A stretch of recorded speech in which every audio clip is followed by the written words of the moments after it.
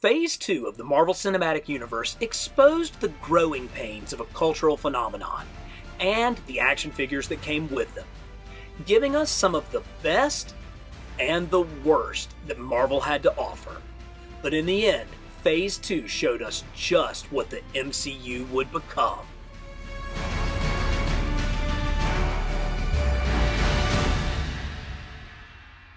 Iron Man 3 opened the second phase of the MCU in May of 2013. The film was loosely based on Warren Ellis's Extremis storyline from the comics. It was generally well received by fans, although the bait and switch with the Mandarin subplot really irritated longtime comic readers. But it was a huge box office smash, bringing in $1.2 billion. Downey Jr. used the film to explore deeper aspects of Tony Stark's personality, which would pay huge emotional dividends as the MCU continued. Iron Man 3 ended up with a nice collection of action figures, and we should probably be thankful because with all of the different armors that Tony blew up at the end of this movie, there could have been like 100 different figures that would have absolutely stretched our wallets beyond the breaking point. But as it is, we got the main armor from the movie, which is nice. I think this looks really good. I love coming back to the gold. It's interesting because it's almost like an inversion as far as the color scheme goes of the classic red and gold armor, where that armor typically has the red on the inside and then the gold on the outside. This one has more of the gold inside. It's a really good look. It has basically the same head that all of the armors have had. We've got the circular arc reactor, and this Marvel Legends figure is nice. You know, it's good, typical Marvel Legends articulation, but I think we're going to see when we get to the Diamond Select that there was a way to do this figure and make it even better. The other figure that came out at the time of the movie in the Marvel Legends line was the Iron Patriot figure, and this is a different sculpt. I think it may share a little bit of similarities as far as that goes, but you know, it's the exact same size. It's nice when they fit together like that, but this has the Iron Patriot look from really when I think it was Norman Osborn that actually wore this armor in the comics when he took over S.H.I.E.L.D.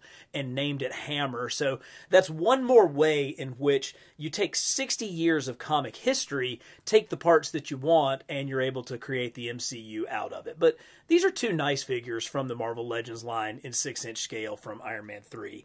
Now, they went back in the Infinity series and gave us this one, this like all gold suit. I have to admit, I don't really remember this that much from the movie. I'm not sure if it was one of the armors that was down in Tony's armory when his house got destroyed, or if it was part of what... Oh, actually, that was in the second movie. So this may have been one of the armors at the very end where, you know, he brought the pain with like a gazillion armors coming. But this came in a 2-pack with... Yes! There he is, Happy Hogan.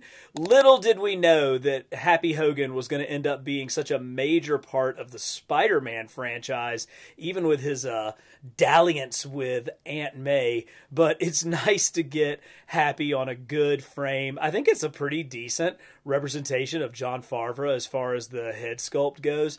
I've had several of you guys in the past comment that you think that I look like Happy Hogan. Don't really know how to take that. I guess that's a nice thing, but anyway, I'm working to look less like Happy as time goes on. It's kind of great that Jon Favreau actually directed the first and second Iron Man movies, but then gets a figure for Iron Man 3. So that's, you know, little touch of irony there. Now, the figures that I think are the best from Iron Man 3 are the ones that Diamond Select did, the 7-inch figures that came out to comic shops. And just that little bit of extra scale just allows for more detail. This one has a nice Don Cheadle head sculpt underneath, the good Rhodey head there. It did come with an alternate mask, so if you want to have him with the mask on, you can have that. We got Rhodey in the Iron Patriot armor, and this one just has a little bit more of that metallic look. I think the way that they use that more metallic paint really brings out the shine to that a little bit better. But I think the real standout from this entire set of figures is the Mark, I think this is the Mark 42 armor. I get confused on all the numbers. You guys can correct me in the comments. But this Diamond Select Iron Man is really good. Really good looking metallic figure. Great paint apps. Lots of detail in this armor. All the way down to like the little circuitry parts and everything. It's all the way around 360 degrees. Just an outstanding action figure, and one that I actually had displayed down in my Iron Man armory. I had to go dig this thing off of the shelf because it looks so good. I've got him down there with my comic Iron Man, but great figure for Iron Man 3. A pretty good movie, one that literally could have been 100 action figures deep. Thankfully, we only got 5 or 6. Thor the Dark World. Where to start? Hemsworth and Hiddleston were excellent as always in their roles of Thor and Loki respectively. The film brought some great ideas from the comics, particularly Malekith the Dark Elf, from Walt Simonson's acclaimed run on the title. But somehow, it just didn't click. That Jane and Asgard section was particularly cringy. But despite all of this, the movie still made $644 million worldwide, and set the stage for the next 2 Thor solo movies. How great is it that Thor the Dark World, which is generally panned as the worst of all of the MCU films, actually has 2 of the very best Marvel Legends figures in the entire line. The Infinity series that came out just within the last few years went back and revisited Thor the Dark World and gave us this brilliant, absolutely brilliant version of Chris Hemsworth as Thor. Look at all of the detail, even like the braiding of his hair coming back to this ponytail coming through his locks. He's got this incredible chest armor with this, it almost looks like they've got gold metallic flake in this paint. There's detail on the knobs where his cape comes in. This is a fine figure. And even unlike most capes, so this cape is very smooth on the back, but look, it's got the rough, almost like velvety interior texture on the front. Of course, he has a really good version of Mjolnir. This is truly one of the best Thor figures that we have from what is, bar none, the worst Thor movie made. Now, they didn't stop there, because this actually came as a 2-pack with Lady Sif, and it is just spectacular. Again, the detail on her armor, all of the little sculpting on her silver armor. You can even see each of the individual pieces of chainmail that she has up across her breastplate there. She comes with a couple of sweet swords and her handmaiden shield. She's got great detail all the way down through her shin plates. But this head sculpt is, it is just spot on. Now, granted, they do have the advantage of doing this after the face rendering technology and how that has really advanced. But they did just such a fine job with this. Women's faces are notoriously difficult to sculpt into action figures because many times they're very smooth. They don't have a lot of carved in distinctive features the way that men's faces have. And so it's really hard to get a good approximation of a female's face. And so when you see one like this, you've really got to appreciate it. Plus, look at it almost is like the individual strands of her hair are coming down. That is a really good action figure. Now, I made a big deal about how good this facial sculpt is. Let's just see what old technology looked like. Here is the Diamond Select Thor that came out at the time of the movie. Now, this is like some kind of Cro-Magnon, Planet of the Apes Thor. That doesn't look like Hemsworth at all. Now, they made the effort. They went with the braid and the ponytail, so I appreciate that they did that. And, of course, they've got the detail because Marvel Select really does go into a lot more sculpting detail. It's a nice paint application. We're actually going to see this figure again when we get to Age of Ultron because he has the exposed arms as opposed to the chainmail arms that the Marvel Legends figure has. And this look actually really does duplicate from both Dark World and into Age of Ultron. They're really close. But that head sculpt, I can't call that close. However, I can at least recognize that that's an attempt to be Chris Hemsworth. I don't know what we're supposed to make of this. So this is Jane Foster?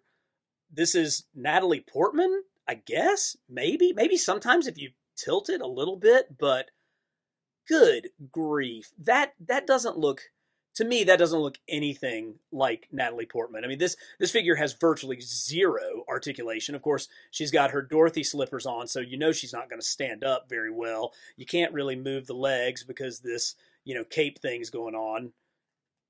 She may not have on any pants. That's not very good.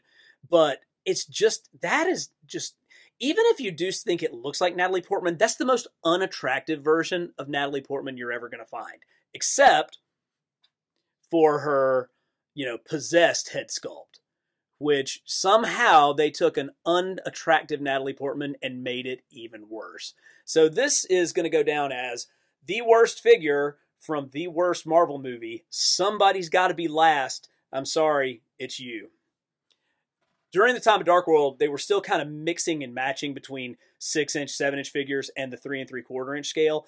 And we did get some unique figures in the 3 3/4 inch scale that I wanted to take a look at. Of course, we got another Loki, and that's it's a decent Loki. I mean, his costume's pretty accurate. Certainly not as good as some of the other Loki figures that we have seen as we've gone through all of these.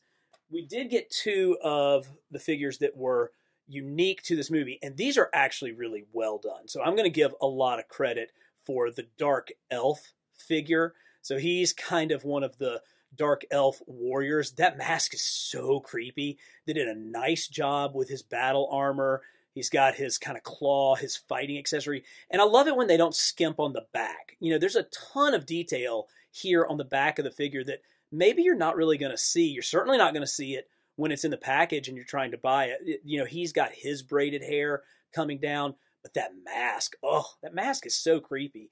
And then I had such high hopes for the Curse figure.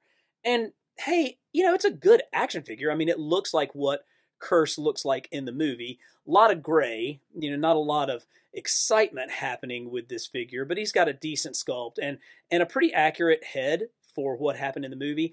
I just was disappointed because this is one of the few original creations from Walt Simonson's epic run on the Mighty Thor that has made its way into the films, and it doesn't look anything like what Walt Simonson drew. So that was kind of disappointing to me, but we did at least get a fairly varied set of figures from Dark World. Captain America: The Winter Soldier introduced 2 of the most influential players to the MCU, the Russo brothers, who directed this film and along with producer Kevin Feige became the architects of the overarching Infinity Saga storyline. The Russos understood that Cap isn't exactly a superhero, no magic powers, no laser eye beams, so they adapted Ed Brubaker's groundbreaking Winter Soldier comic run into a tense spy thriller in the style of classic 1970s movies. It totally worked and showed that the Marvel characters could cross over numerous movie genres. Of course, it didn't hurt that Brubaker's comic story, bringing back Cap's World War II partner Bucky Barnes as a mysterious Soviet assassin, was utterly brilliant. After a couple of stubbed toes to start Phase 2, a new course had been set. The first Avengers movie was a huge film and really showed the box office staying power of the Marvel movies. But if you want to talk about what was really a turning point in the Marvel Cinematic Universe, I think that it's Captain America: The Winter Soldier, because that is where they showed that these movies are not all just going to be big superhero blow-up movies, that they can do different things, that they can create an intriguing spy thriller and make it an absolute smash. And that's what we saw with Winter Soldier, which is one of my absolute favorite movies in the MCU canon. Now, as good as that movie was, this figure's garbage. This is the Marvel Legends 6-inch Steve Rogers Captain America, and it took me like 2 days to find this figure because I went through my Captain America box over and over again. I kept shuffling through the figures, and I would see this one and I would move it out of the way because that head sculpt is so generic that I had no idea that this was actually supposed to represent Chris Evans' look in the film. I mean, it's obviously, you know, the Winter Soldier cap. He's got the blue shield. This is the uniform that he has. This is not a comic uniform. This is the movie uniform. But that's the most generic blonde-haired Captain America head sculpt that you could imagine. I mean, I kept skipping over it because I'm like, nah, that's not a movie figure. That's just a comic version of him wearing a shield uniform. I was going to say it's a little bit better here. It's not. That's terrible too. So it's really sad that our hero in the film gets the worst figure out of all of them because the rest of these are pretty daggum good. Starting with Black Widow. Now, we just aren't getting enough Black Widow 6-inch figures, but this one more than makes up for what we've been missing. That is a terrific, for the time and for the scale, head sculpt of Black Widow. They did a really nice job with the paint. She's got a lot of life to her face. She has a lot of color to it. She's got some you know, that lipstick really comes out and reflects against her red hair. So much detail all around this figure. Of course, she came with her dual pistols, and she's got her Widow's Blast, which is a nice touch, a nice throwback to the comics. This is a good figure. I definitely like this one. But from the 6-inch line, nothing comes close to the Winter Soldier.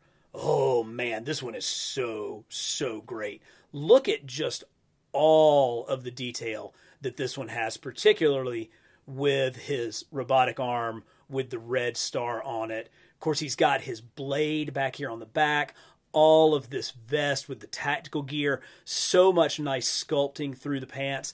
This is what you can do when you really put the work in on a 6-inch figure, and I love that mask. He came with an alternate head, which I think is down in the bottom of the box. We'll have to pull that out later, but this is what we're going to start to expect to see as the Marvel Universe continues and as the figures from the Marvel Cinematic Universe keep going.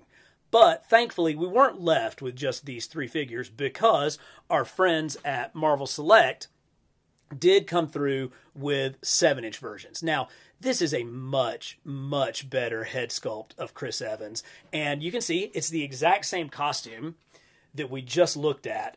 It's just done so, even, you know, you can see the belt, all of it. It's just, this one is just done so much better. You know, in the future, as we move forward, you'll see that the Marvel Legends actually are just as good, if not better sculpted than the Marvel Select. But back when Winter Soldier came out, this one, the other one doesn't hold a candle. This is just a very, very much superior figure. And as good as Cap was, he was outdone by our very first version of the Falcon. Such a good representation of Falcon. I love that look on his face. The goggles are great. He has his, you know, paratrooper military garb on. Really nice job with the camo. It's even got the flag on there. The shin guards, the knee guards, all of the details, even down to the zipper being painted, but they didn't skimp on the wings. Look at how huge these wings are. Now, they're not really articulated. They kind of fit in, but his wing pack with the jets has got painted detail throughout. This is a nice figure and really worthy of Cap's best friend, Sam Wilson, and the role that he played not only in Winter Soldier, but moving forward with the rest of the MCU. Guardians of the Galaxy is the movie that made true believers out of even the nayest of naysayers. A ragtag group of misfits, including a talking tree, set out on a comedy heist film that ends up creating one of the most endearing families ever seen on the silver screen. The flick connected with an entirely new audience and made the casual viewer into a Marvel zombie. As influential as the first Avengers film was with its record-setting box office, it was Guardians of the Galaxy that opened the doors and let everybody in.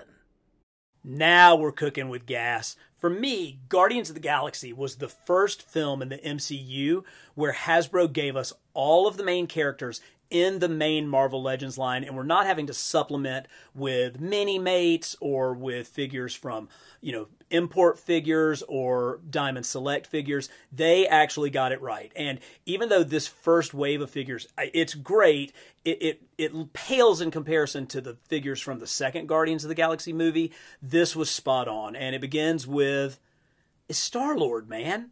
And nice version here. I love he's got his satchel where he can carry the Infinity Stone. He did come with an additional head, so you can have him with his masked head. And that's relatively indicative of what he wore in the comics. You've also got the big weapon thingy that they used and failed at trying to kill Ronan with. So nice figure to get started. Love the Drax figure. He's basically wearing his prison garb here. All kinds of details on his tattoos all the way around, even across his entire back. Good head sculpt. Definitely picks up Dave Bautista there.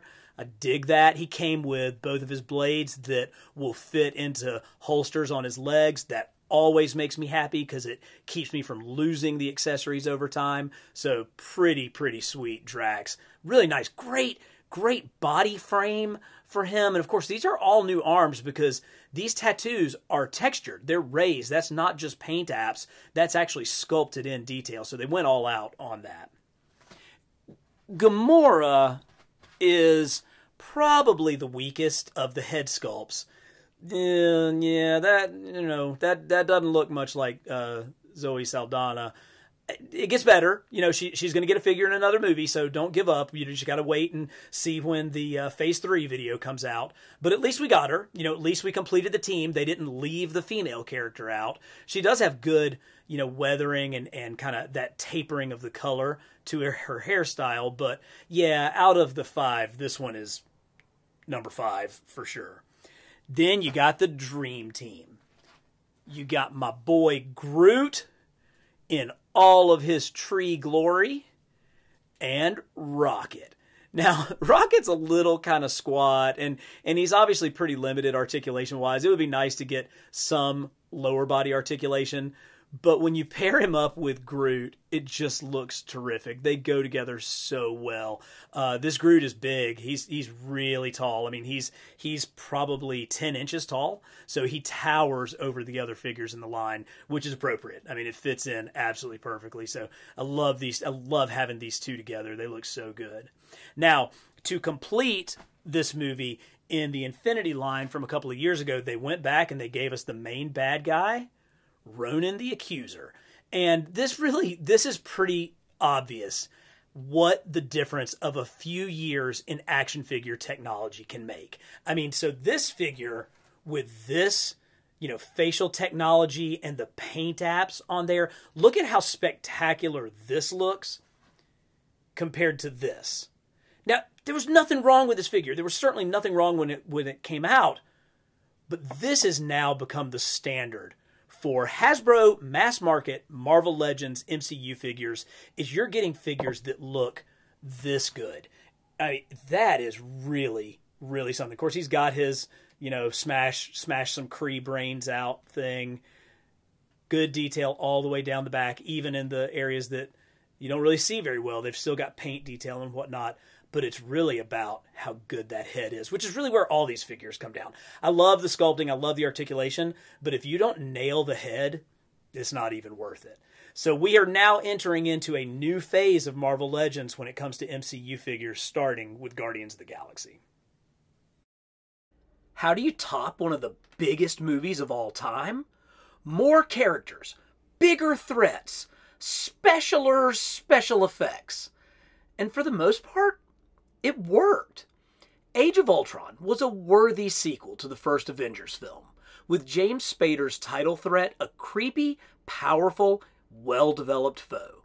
I think the biggest problem this movie faces is that it just hasn't aged as well as the original Avengers film, and it can't compare in scope or emotion to the 2 Avengers films that came after it. I mean, something has to be the worst Avengers movie.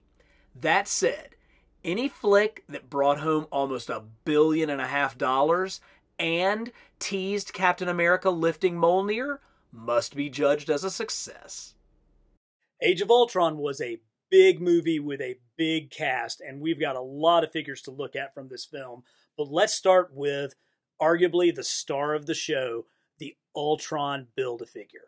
Now, Ultron has had numerous looks in the comics, most of which don't have arms that come off. That's the beauty of a Build-A-Figure. It pops right back on. This really does represent that figure incredibly well. It's big. He's much larger than the 6-inch figures that were in the same line. And of course, he was a Build-A-Figure, so that makes sense. They could go a little bit larger. All of that tech detail remains all around this figure. I probably would have gone with maybe a little bit more paint wash, a little bit more detail to bring out some of this circuitry. But we do have a really strong looking Ultron and a pretty good amalgam of the different versions of Ultron from the books. You know, my classic Ultron that I first came across was in the Secret Wars comic book back in 1984, and that Ultron would have been visually very boring on the screen, even though it's the classic version. This, I think, was probably a better choice, and it definitely brought the menace of the character to life. Now, across several lines, we did get the main members of the Avengers, and let's look first at the ones that I have in 6-inch form in Marvel Legends. I do have a War Machine. We've got a Rhodey. He came out in the Marvel Legends line. This is very similar to the previous War Machines that we've gotten. I know that he came with some kind of, war weapons, Gatling gun, missile launcher kind of stuff, but I have no idea where that is, so that's, pretty okay. The Captain America is actually quite good. Now, there's a little bit of difference between his look in Age of Ultron and his look in some of the other movies. One of those is he's got the red that comes around the star on his chest. They didn't make drastic changes in his costume, but there are subtle ones that you can pick out as we go from film to film. It's a decent Chris Evans representation, but nothing like what we're going to see as we continue to move through the phases of the MCU. This is a really good Iron Man. This is an outstanding Iron Man figure. They've really got Iron Man down when it comes to Marvel Legends, which they should, because all he does is just sit on the pegs and make money for them, which is fine, man. I mean, this is the Batman of the MCU. This is the guy who can be in all the different suits, have all the different tech, and it's just terrific. And this is a really, really good one of that. Now, later on in the Infinity line, we got 2 more Marvel Legends figures. We got the twins, Quicksilver and the Scarlet Witch. Maybe not the best Scarlet Witch head sculpt. We'll certainly see better as we get into shows like Vision and Scarlet Witch, but this is a spot-on version of Pietro. I love how they got his hair and like the different textures of his hair. They have all of the texture of his kind of simple but effective jumpsuit. He has different hands, so it's easier to get him, posed in the type of running poses that you would want to have him in a display. So thank you for Hasbro for coming back and filling in the gaps and getting Scarlet Witch and Quicksilver in this line. Now, they also did an Amazon exclusive 4-pack or 5-pack of figures that had Thor, Widow, Hawkeye, and Hulk. I didn't get that, and I looked at it online to maybe buy one to show you guys in the video. That thing is like $250. I love y'all, but not that much. So we're going to look instead at the Diamond Select figures. We've seen this one when we looked at Thor the Dark World, but this is very indicative of what he looked like in Age of Ultron. We did get Natalie in this. We got Black Widow. She's a little vacant in the eyes. I'm not sure what's happening with that. Just a little bit more depth and texture to that eye.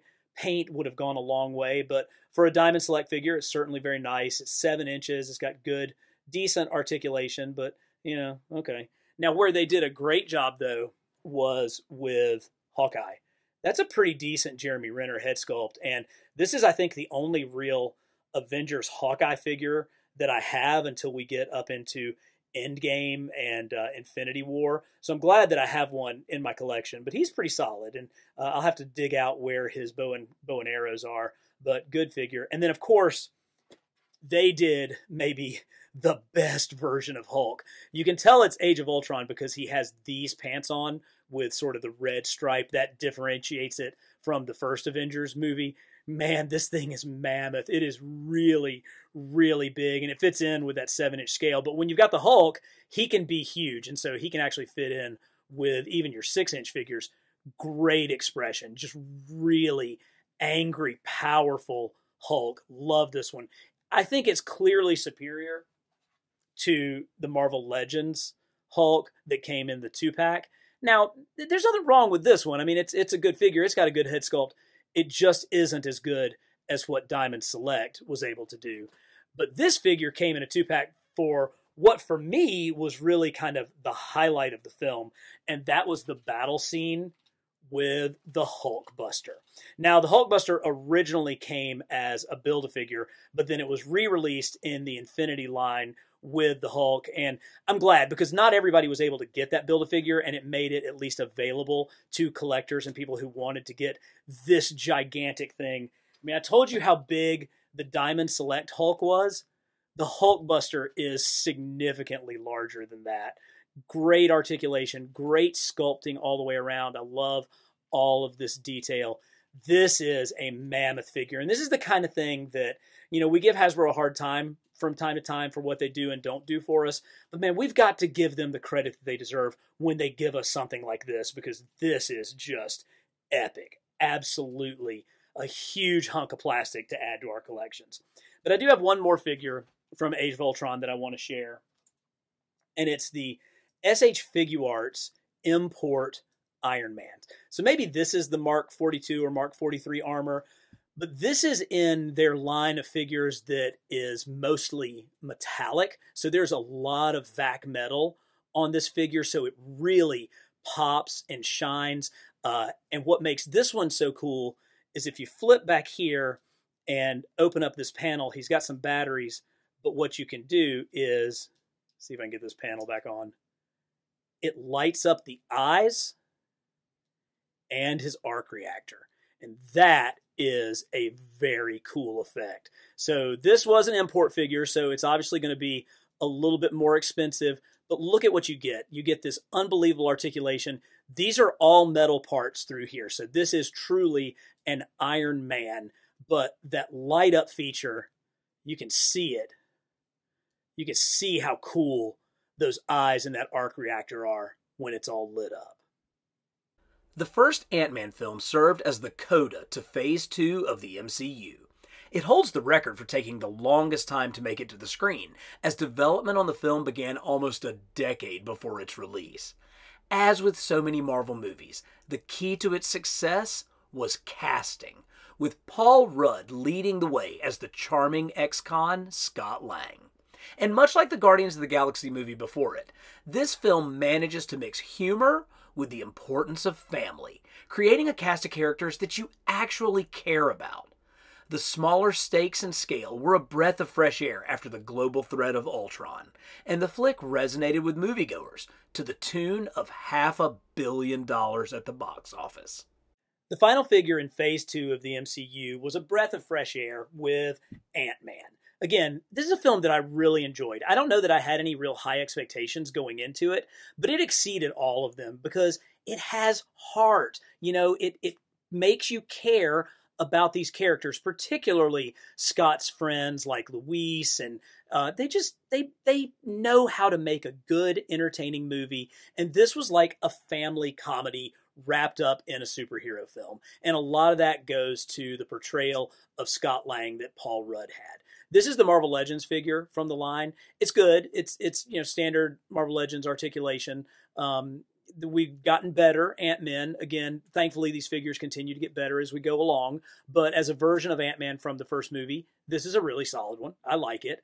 What I really like, though, is the figure and the design of Yellow Jacket. I kind of hate that this guy ended up just sort of being a one-off villain because, man, this thing looks awesome. I really love the stingers. I love how this tech comes around. The yellow and black with that hexagon pattern on there just looks awesome. And taking the whole idea of Yellow Jacket and turning it into the villain of the film, that's pretty brilliant. I love how you can see through this clear plastic. It creates that glass look of the mask. Man, this is strong. This is not only a strong action figure, this is a strong figure design. We've talked about how the MCU is able to take the very best ideas from decades of comic books to create their movies. And this is one where they adapted something that was done very differently in the comics and made it much better in the movies.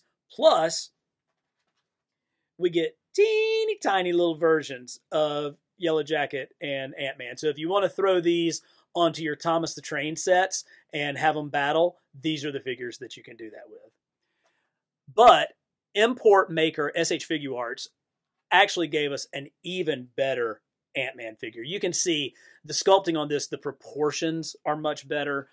The head is a little big, I think, on this Marvel Legends one. So you can see on the SH Figuarts how much better proportioned it is. That mask looks good. He also has that translucent plastic so that the eyes really shine, particularly when you can see them in the light. More sculpted detail across the chest plate and the belt where he's keeping his PIM particles. You know, all of what you would expect from an import figure. I mean, just look at the level of articulation that this hand joint has. I mean, that's really good.